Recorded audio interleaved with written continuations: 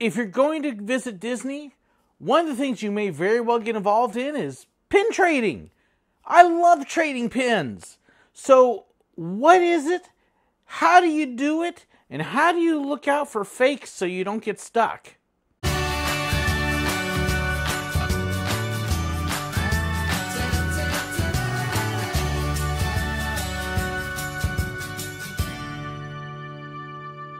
Hey, if you enjoyed this video, don't forget to hit that subscribe button, hit the bell so you're notified of new ones, and hit the like button as well. Thanks so much. In the past, I've done a couple other videos on pin trading and shown off my collection of pins and some of what I like to collect and keep and how to do it, and talked about some of the things to be careful of with pin trading. But I haven't really done a full video that is really dedicated on how to trade pins and how to get started on it and what to look out for and how to make sure you don't get stuck with some bad pins. Having just returned from Walt Disney World, one of the things I love to do is trade pins down there. And you're wanting to get involved in pin trading, but you don't have any pins. Where do you start? Well, you got to get some pins somewhere. Now, the most obvious place to buy pins, of course, is at Walt Disney World or Disneyland, one of the Disney parks. You can go into one of the stores there, and most of the stores sell pins, and they've even got whole stores that all they sell is pins. You don't even have to go into a Disney park. You can actually go down to Disney Springs. Right in the middle of the marketplace, they've got a big store there that all it sells is pins. That's right, there are hundreds of pins there that you can buy. And let's be honest, when it comes down to it, there are thousands and thousands of pins available. I don't think you'd be exaggerating to say there's probably close to 1 million different pins. But you want to get some and you want to get started. Well, if you buy the pins at a Disney store, you're going to pay a more expensive price, starting off at $8 or so for the cheapest pins and going up very quickly. You can find pins for $15, $20 just for one pin. They've also got assortments and collections available where you can buy several pins all together for a little bit cheaper price. And if you buy that at the full price at Disney, you're probably going to pay about $5 a pin for about the cheapest pin. Now, I don't know about you, but I'm on a budget. I can't afford $5 a pin. That's a lot of money for my budget. You want to get some pins and you want to get them cheap. So where do you go? eBay, right? Or Amazon? No. All the pins that are in big lots on Amazon and eBay are fakes or what's called scrappers. And I'll talk more about those in a little bit. Don't buy your pins to trade on eBay or Amazon. Skip that idea. There are other places that you can buy pins cheaply, though. I can actually buy my pins typically for between $2 and $4 a pin. That's a pretty good deal, actually, when you think about the pins. So where do you go to get those? Well, if you are in Orlando, you can look for a store called the Disney Character Warehouse. There's 2 of them, and they're at the outlet malls. And they sell a whole bunch of closeout merchandise, including shirts and hats and souvenirs and other things. And, of course, pins. It's a great place to go to get pins on a discount. You can find things like lanyards. For example, this one with the Pin Quest. This used to be something that they did in the park where you could buy this lanyard and go on this journey and you could get special pins for it. This was $15, which is about average for a lanyard. I spent $5 for it at the Character Warehouse. And you can get similar bargains on pins themselves. As an example, that was a $17 pin that I bought for $6. And it's a neat pin. There's other pins that you could get for, say, $4 for a very nice double pin back Star Wars pin. There's a nice Stormtrooper pin for $3. And they will typically have a stock of pins on sale like this one for $2. There's your traders. Easy way to get a cheap, inexpensive pin. I bought several of these, and then you take them into the park and you trade them. Easy way to get some cheap, inexpensive pins. So that's one way to do it. The other way to get inexpensive pins is to find a reliable buyer online. One that I use often, I highly recommend, is a private group on Facebook called Pinderella Shop LLC. Great site. Emily is the lady who runs it. They are real, authentic pins, and you can buy grab bags, or you can actually order individual pins. She does sales once or twice a week, and you can order those and they mail them to you. Good prices on pins, and they are real, authentic pins. So you can either buy a specific pin you want, or you can just buy the grab bags, and there's your traders. So you're still kind of looking at that Amazon thing and going, oh, but there's 50 pins for $10 there. Please don't. The pins that you buy in bulk like that are called scrappers, or they're just plain fake. And they are pins that are not made of the same quality. They're not authentic Disney pins. They're not approved. And if you try to trade them in the parks, they can actually tell you no, because they're not real legitimate pins. Now, many of the cast members don't know the difference, and so they will still trade them. Please don't blame the cast member. They're just doing their job and trying to make you happy. But the truth is, a lot of the lanyards in the parks now are actually filled and half filled with fakes and scrappers anymore. So you've got to be kind of careful. At least for me, I want real pins. I want authentic things. I'd really rather keep it real and put the people who make and produce and sell the fakes out of business. So how do I know that all of these are real pins? How do you tell a fake? Well, I'll actually put a couple links down in the description below for a couple great sites that'll help show you. But let me give you a couple big hints here, using a couple of pins that I have that happen to be fakes that I've gotten. Both of these I actually got on my recent trip, and they're normal looking pins. So how do you tell that they're fake? Well, the first easiest way is the weight. Very simply, a fake pin is very light because they're not made of the same quality metal. They'll often be made of cheap aluminum or some other very light, low-grade metal. You can put a real pin and a fake pin next to each other and you'll know immediately which one is fake. Now, every now and then, especially if it's a scrapper, it might weigh about the same. A scrapper is basically a pin that Disney looked at and said, it does not meet our standards. It's not a good pin because it's not made right. Well, the company then tried to make money off it anyways. Other ways that you can tell if a pin is fake, though, is some of the fakes are magnetic. Now, that's not always the case. As an example, this is a pretty powerful magnet, and these two are definitely fake pins, and you notice it's not picking them up at all. So not every fake pin is magnetic. There are a few that are, but not many. Other ways that you can tell pins are fake, though, besides the weight, is just the coloring sometimes. The coloring will look a little off or not quite right. It won't match the original. You can actually sometimes on fake pins see brush strokes where they painted it. Real pins aren't painted that way.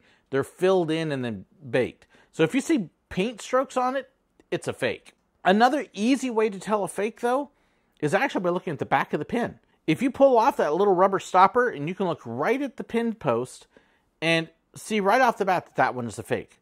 Because a real pin will actually have two little studs next to it. As an example, this Kermit car is one that came out of my grab bags from Emily.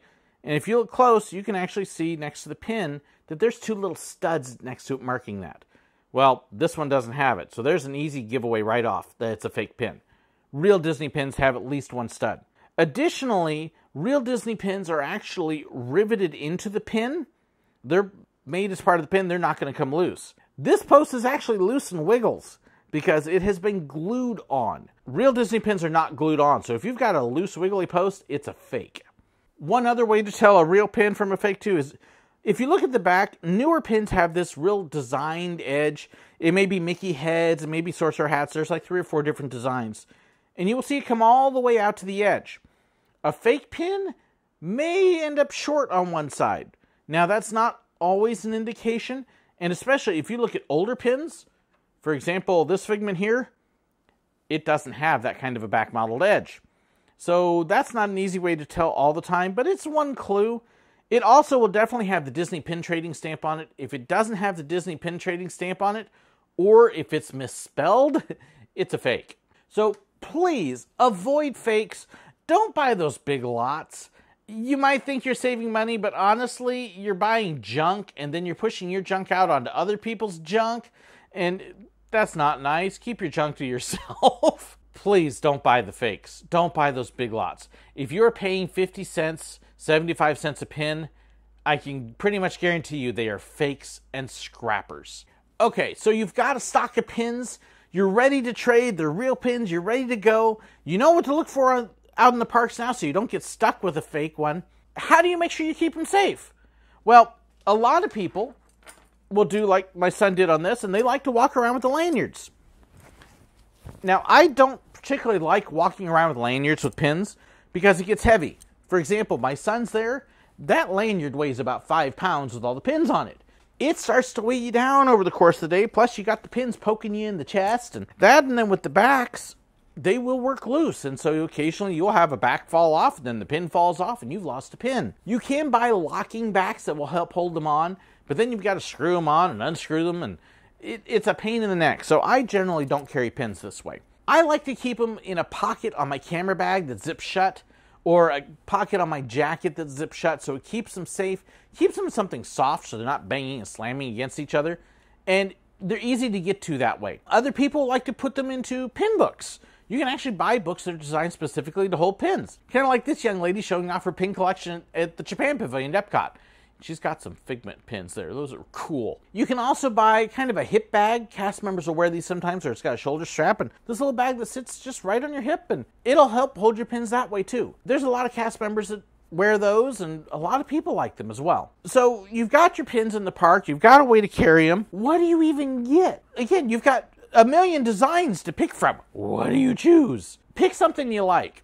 I tend to keep mine reserved to certain subjects. For example, I really like Figment. I love Figment, so if I see a Figment pin, I'm probably going to go for it. I love Star Wars. When I worked at Disney, there really weren't Star Wars pins. It was a rare thing because Disney didn't own Star Wars at the time. That has changed. There's lots of Star Wars pins now. I also really like Chip 'n Dale pins. I love Chip 'n Dale, partially because they were some of the first characters I worked with who were obnoxious and goofy and fun. And so I had a blast with them. You can actually see I've got several Chip 'n Dale pins all sprinkled in through my collection. So that's another way to kind of pick out what you like. Find a design or a character or a subject that you're going to enjoy. I keep cast member pins from holidays and things that only cast members can buy, kind of as a marker that you worked on that day. If you look at my other pins, I've got castles, I've got certain series that I have the whole collection of. So pick something that you're going to like and that's special for you. Even if it is just a pin that maybe you wouldn't normally collect, but it's just cool. Like, I love this one from Inside Out, where you can change the moods. And it's just a really neat pin. And I was actually given this by another cast member. I thought, that is so cool. I love that pin. That's an awesome pin. And the neat thing, too, is when I actually met Joy and Sadness later at Epcot, that pin was a conversation starter. And we had a great time just pointing out the pin and talking about it. So there's another special thing that pins can do. So how do you trade pins?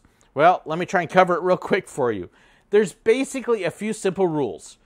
To trade a pin with a cast member, it's got to be a real Disney pin. Covered that already. Yes, trading with cast members can trade one pin at a time. You pick out a pin that they like and you do one at a time, and you can do up to 2 pins per cast member per day. You walk up to the cast member, say, hey, can I see your pins? And they will hold their lanyard or their bag out where you can see them. And you can pick one and say, hey, I like that pin. That's cool. Can I have that one? They will pull the pin off of their lanyard, put the back on it, keep the back on your pin, and then you hold them out in the palm of your hand. And you just simply trade. Kind of like I'm doing in this video.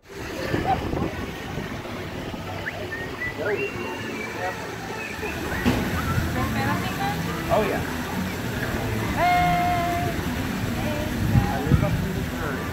And I actually had to pick up a nail with a Funko Pop that you did in service channel. I didn't know they had a Funko for Yeah, it was sold out really quick though. Yeah, I mean, you don't really like it here. Yep. I see him all over because I was in Epcot today and they have him all over there. Yes. Yeah, because they got something.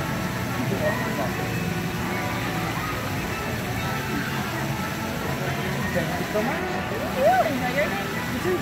And you can see the whole interaction. Keep it friendly, be nice, be polite to the cast member.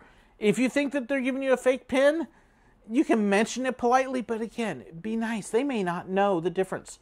Many don't. A pin that's traded to the cast member can't be one they already have on their lanyard.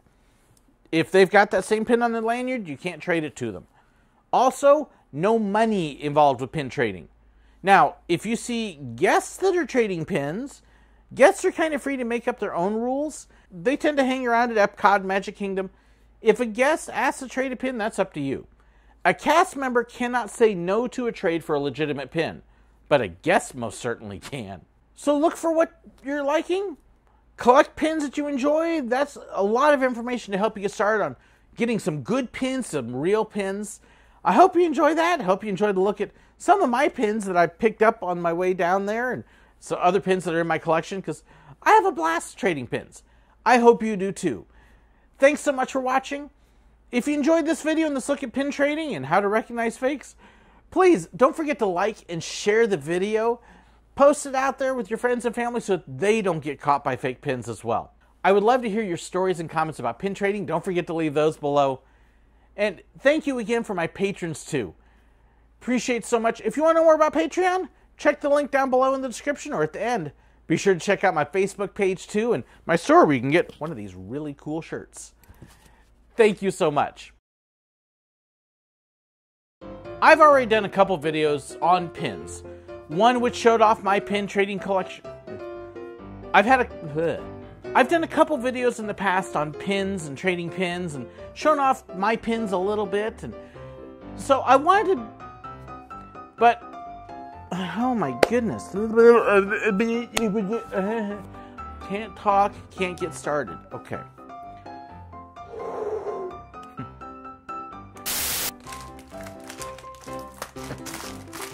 If I can pick it up. Other ways that you can tell pins are magnetic is some of the fakes. Whoops.